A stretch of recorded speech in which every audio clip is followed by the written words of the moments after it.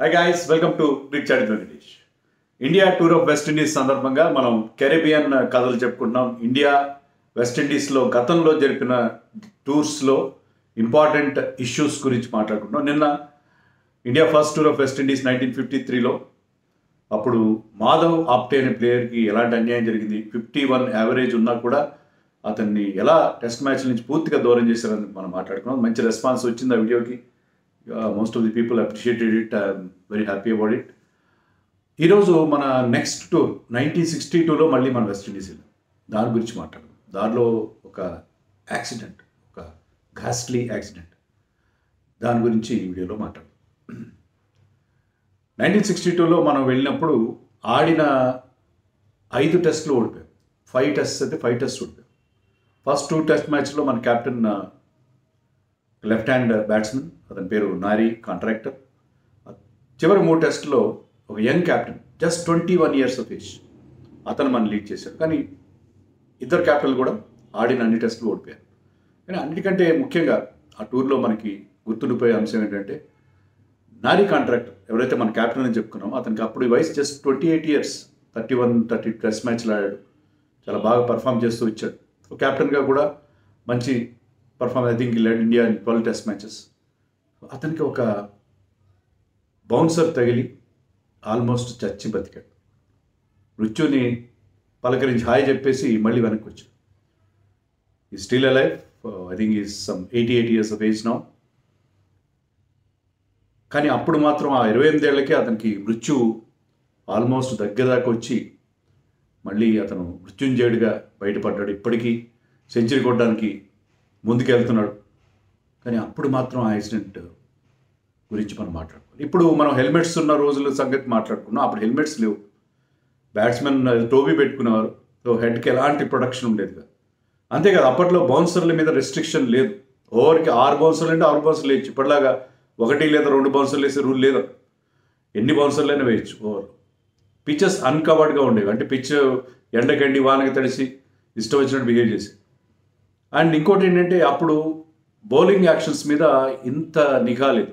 అంటే అంపైర్స్ అంతగా క్లీన్గా పట్టించుకునేవారు కాదు. సో చెక్కర్స్ ఎవరైతే సరైన బౌలింగ్ యాక్షన్ లేకపోయినా సరే వాళ్ళు కూడా సర్వ్ అయ్యేవారు.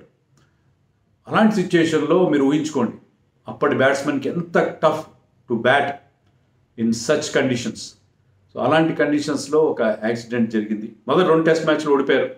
ఓడిపోయిన తర్వాత మనం బార్బడోస్ అప్పుడు టూర్ అంటే ఓన్లీ టెస్ట్ మ్యాచ్లే కాదు, సైడ్ మ్యాచ్లు కూడా ఉండేవి. అంటే ప్రాక్టీస్ మ్యాచ్లు, అక్కడి లోకల్ స్టేట్ టీమ్స్తో మ్యాచ్లు ఉంటాయి. సో బార్బడోస్ టీంతో మనకి ఒక మ్యాచ్ ఉంది, 3 day మ్యాచ్.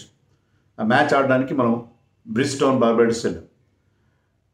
ఆ మ్యాచ్కి ముందే మనకి అప్పుడు వెస్టిండీస్ కెప్టెన్గా ఉన్న జెంటిల్మెన్ సర్ ఫ్రాంక్ వరల్ ఒక వార్నింగ్ ఇచ్చాడు. మన కెప్టెన్ చెప్పాడు కాంట్రాక్టర్, బాబు మీరు బార్బడోస్ వెళ్తున్నారు, అక్కడ ఒక బౌలర్ ఉన్నాడు, అతని పేరు చార్లీ గ్రిఫిత్, చాలా ఫాస్ట్గా వేస్తాడు, అతని బౌలింగ్ యాక్షన్ బాగుంటుంది, చెక్కర్, అతను త్రో చేస్తాడు, సస్పెక్ట్ బౌలింగ్ యాక్షన్ ఉండే బౌలర్ అతని విషయంలో జాగ్రత్తగా ఉండి అవుట్ అయిపోయి బయటకు వచ్చాడు. అంతేగాని ఆడితే మాత్రం గాయపడతారు, జాగ్రత్త అని చెప్పి ఒక వార్నింగ్ ఇచ్చాడు.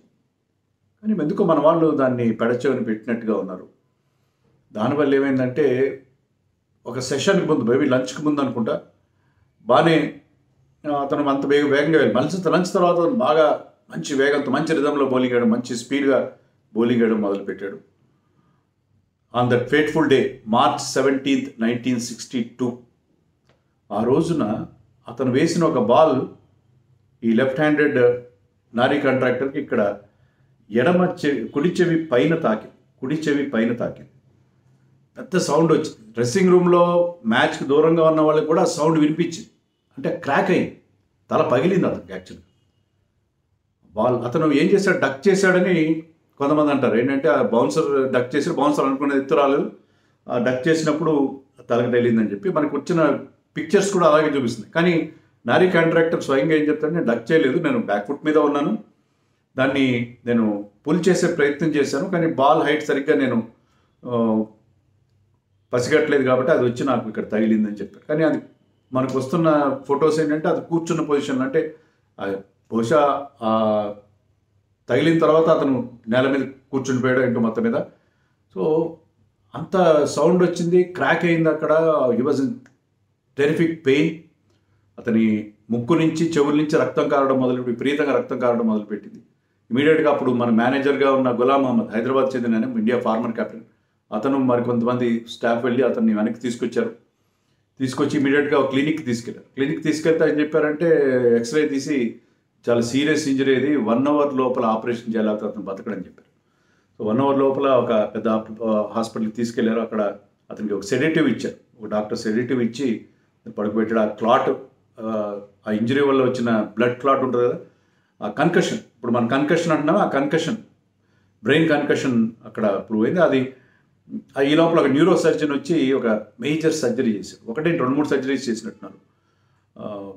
ఫేమస్ న్యూరో సర్జన్ వచ్చి సర్జరీ పర్ఫామ్ చేసి సక్సెస్ఫుల్గా ఆ సర్జరీ జరిగింది. ఎందుకంటే brain surgeries are very very dangerous, very very dangerous. కానీ అప్పట్లోనే 1962లోనే ఆ బ్రెయిన్ సర్జరీని చాలా చక్కగా చేశారు ఆ డాక్టర్. అతను కూడా గౌరీలాల్ ఇండియన్ ఆరిజిన్ డాక్టర్ లాగా ఉన్నాడు అతని పేరు చూస్తే. సో ఆ సర్జరీ జరిగిన తర్వాత 6 రోజుల తర్వాత అతనికి తెలివి వచ్చింది. అంతవరకు స్పృహ లేదు, 6 రోజుల పాటు స్పృహలో లేడు నరి కాంట్రాక్టర్. అంత సీరియస్ ఇంజరీ అది. చావు తప్పి కనులెట్టుకోవడం కాదు, నిజంగా చావుకి మృత్యువు దగ్గరికి వెళ్ళి హలో చెప్పేసి వెనక్కి వచ్చాడు. సో ఎన్నో మనం చెప్పుకుంటాం. మనం ఫిల్ హ్యూస్ ఇన్సిడెంట్ చూసాం. ఫిల్ హ్యూస్ ఫీల్డ్లో హెల్మెట్ ఉండగానే ప్రాణాలు కోల్పోయాడు, ఆస్ట్రేలియన్ క్రికెటర్. సో అలాంటివి చాలా, చాట్ ఫీల్డ్ ఇన్సిడెంట్, రకరకాల మనం ఇంజరీస్. కానీ ఇది one of the most dangerous incident ever seen in cricket. అయితే అతనికి బ్లడ్ అవసరమైతే బి పాజిటివ్ గ్రూప్ ఉంది నారీ కాంట్రాక్టర్ది. సో బి పాజిటివ్ గ్రూప్ ఉన్న మన ఇండియన్ ప్లేయర్స్ కొంతమంది ఉన్నారు లక్కీగా. అంత రెగ్యులర్ బ్లడ్ గ్రూప్ కాదు, కానీ పోలి ఉమ్రిగర్, చందు బోర్డే, తర్వాత మరొక ప్లేయర్ పేరు గుర్తురావట్లేదు, తర్వాత కేఎన్ ప్రభు అనే ఒక జర్నలిస్ట్ ఉన్నాడు. అతను కూడా టూర్ కవర్ చేయడానికి వెళ్ళాడు, టైమ్స్ ఆఫ్ ఇండియా జర్నలిస్ట్. వీళ్ళందరూ కూడా బ్లడ్ ఇచ్చారు. వీళ్ళతో పాటు వెస్టిండీస్ కెప్టెన్ ఫ్రాంక్ ఓరెల్ కూడా ఇమీడియట్గా రష్ టు ది హాస్పిటల్. అతను కూడా బి పాజిటివ్లో, అతను కూడా బ్లడ్ ఇచ్చాడు. వీళ్ళందరూ బ్లడ్ ఇచ్చి అతన్ని కాపాడారు. 6 రోజుల తర్వాత తెలివి వచ్చింది అతనికి. అతని ఫ్యామిలీని పిలిచారు, ఇండియా నుంచి అతని వైఫ్ వెళ్ళారు. దాంతో అతని ఇంటర్నేషనల్ కెరీర్ ముగిసిపోయింది. తర్వాత అతను ఇంటర్నేషనల్ క్రికెట్ ఆడలేదు. ఇంటర్నేషనల్ క్రికెట్ ఆడకుండా డొమెస్టిక్లో ఆడాడు. నెక్స్ట్ ఇయరే 63 జనవరి కల్లా మళ్ళీ అతను పూర్తిగా కోలుకొని మ్యాచ్ ఆడాడు. 70s వరకు కూడా అతను ఫస్ట్ క్లాస్ క్రికెట్ ఆడాడు. కానీ ఇంటర్నేషనల్ క్రికెట్ అయితే ఆడలేదు. అక్కడే అతని కెరీర్ అక్కడితోనే ముగిసిపోయింది. చాలా అన్ఫార్చునేట్ ఇన్సిడెంట్. మంచి బ్యాట్స్మెన్, లెఫ్ట్ హ్యాండర్స్ అప్పుడు ఉండేవారు కాదు, left hander, very good batsmen. So అతని కెరీర్ అలా అర్థంతరంగా ఆ బౌన్సర్ వల్ల, లేకపోతే ఆ సస్పెక్ట్ యాక్షన్, చార్లీ గ్రిఫిత్ ఆ బౌలర్, అతని బౌలింగ్లో దెబ్బతిన్నాడు. ఫ్రాంక్ ఓరెల్ చూపిన జెస్చర్, అతను వచ్చి బ్లడ్ ఇవ్వడం, అది ఇప్పటికీ మన ఇండియన్స్ మర్చిపోలేరు. అందుకే ఇప్పటికీ బెంగాల్ క్రికెట్ అసోసియేషన్ ప్రతి ఏటా ఒక రోజున ఫ్రాంక్ ఓరెల్ బ్లడ్ డొనేషన్ డే అని చెప్పి అక్కడ వాళ్ళ ఈడెన్ గార్డెన్స్లో ఒక బ్లడ్ డొనేషన్ క్యాంప్ నిర్వహించి అందరూ వచ్చి బ్లడ్ ఇస్తారు. సో ఆ దాన్ని ఇప్పటికీ గుర్తుపెట్టాను. వేరే వీడియోలో కూడా చెప్పాను ఈ విషయం. సో ఫ్రాంక్ ఓరెల్ జెస్చర్ని ఎవరో మర్చిపోయారు. చార్లీ గ్రిఫిత్ కూడా హాస్పిటల్కి వచ్చి అతన్ని పరామర్శించి వెళ్ళాడు. మొత్తం మీద చాలా పెద్ద యాక్సిడెంట్ నుంచి బయటపడ్డాడు నారీ contractor. Parsi cricketer, contractor, engineer ఉండే అప్పట్లో పేర్లు. పార్సీ క్రికెటర్స్ ఆడేవారు ఇండియాకి అప్పట్లో. బహుశా వాళ్ళ ఫ్యామిలీ బిజినెస్ బట్టి వాళ్ళకి ఆ సర్నేమ్ వచ్చేదేమో. కాంట్రాక్టర్కి ఆ 40 ఏళ్ల తర్వాత అప్పుడు ఆ ఇంజరీ కోసమని అతనికి ఒక మెటల్ ప్లేట్ పెట్టారు తలలో. స్కల్ ఫ్రాక్చర్ అయింది కదా, అది లాస్ట్ ఇయర్ 2022లో 40 ఏళ్ల తర్వాత దాన్ని రిమూవ్ చేశారు. అట్ ది ఏజ్ ఆఫ్ 87 అనుకుంటా. అతనికి అది రిమూవ్ చేసి సక్సెస్ఫుల్గా దాని నుంచి కూడా అతను బయటపడ్డాడు. సో అతను మృత్యుంజయుడు ఖచ్చితంగా సెంచరీ కొడతాడు నారీ కాంట్రాక్ట్. అతని కొడుకు హర్షదార్ కాంట్రాక్టర్ అని చెప్పి ముంబై తరఫున అతను పేస్ బౌలర్గా ఆడాడు. బహుశా తనకి ఇంజరీ అయింది కాబట్టి ఫాస్ట్ బౌలింగ్, తన కొడుకును ఒక ఫాస్ట్ బౌలర్ చేయాలనుకున్నాడు. ఈ played well. హర్షదార్ contractor sun played first class cricket, Ranji cricket for Mumbai. So అది ఇష్యూ. చాలా సీరియస్ ఇన్సిడెంట్ నుంచి నారీ కాంట్రాక్టర్ బయటపడ్డాడు. మన క్రికెటర్స్ అందరూ కూడా అతనికి హెల్ప్ చేశారు. టైంగా అతని దగ్గర ఉండి అందరూ కూడా అతన్ని ఆదుకున్నారు. So he survived that very very very dangerous accident. అది అప్పుడు అతని ప్లేస్లో క్యాప్టెన్ అయింది ఎవరంటే టైగర్ పటోడి, ఎంఏకే పటోడి, మన్సూర్ అలీ ఖాన్ పటోడి. మీకు ఇంకా చెప్పాలంటే సైఫ్ అలీ ఖాన్ వాళ్ళ డాడ్. సో అతను 21 ఇయర్స్కి అతను ఏంటంటే ఒక అండర్ స్టడీగా ఉంటాడు కాంట్రాక్టర్ దగ్గర. ఒక 4 ఏళ్ళ తర్వాత క్యాప్టెన్ చేద్దాం అనుకుంటే 21 ఇయర్స్ 77 days అనుకుంటా క్యాప్టెన్గా అయ్యాడు. యంగెస్ట్ క్యాప్టెన్ ఎవర్ అప్పట్లో.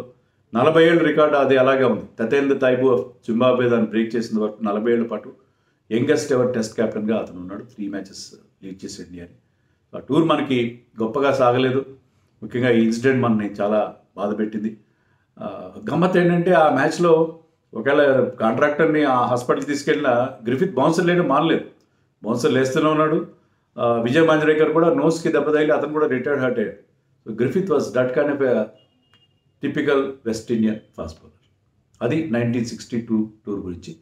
మరొక ఇంట్రెస్టింగ్ ఆస్పెక్ట్ ఆఫ్ అనదర్ టూర్తో మళ్ళీ మనం మాట్లాడుకుందాం. See you later.